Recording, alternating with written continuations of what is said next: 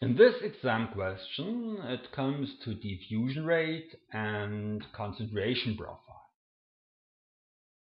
A solution of polystyrene in cyclohexane in a 12 cm cuvette at a time t has the following concentration profile.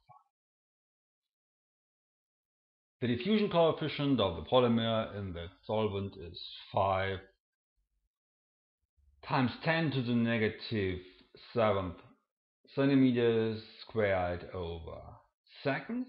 Calculate the concentration gradient at the point x equals 9 centimeters and calculate the change in concentration at the point x equals 6 centimeters.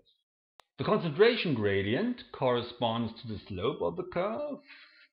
If we apply the tangent at x equals 9, we can estimate the slope to about 1 mole over centimeter to the fourth. We could now use Fick's first law to calculate the diffusion rate, which is proportional to the slope. According to Fick's second law, we can determine the change of concentration from the curvature of the concentration profile. The curvature of the profile at x equals 6 is equal to 0, even though the slope is at maximum here. That is, the change in concentration at this point will be 0.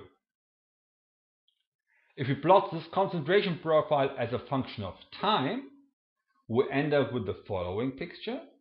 You can see that the concentration in the middle of the curve, at the steepest point, at the turning point, remains constant.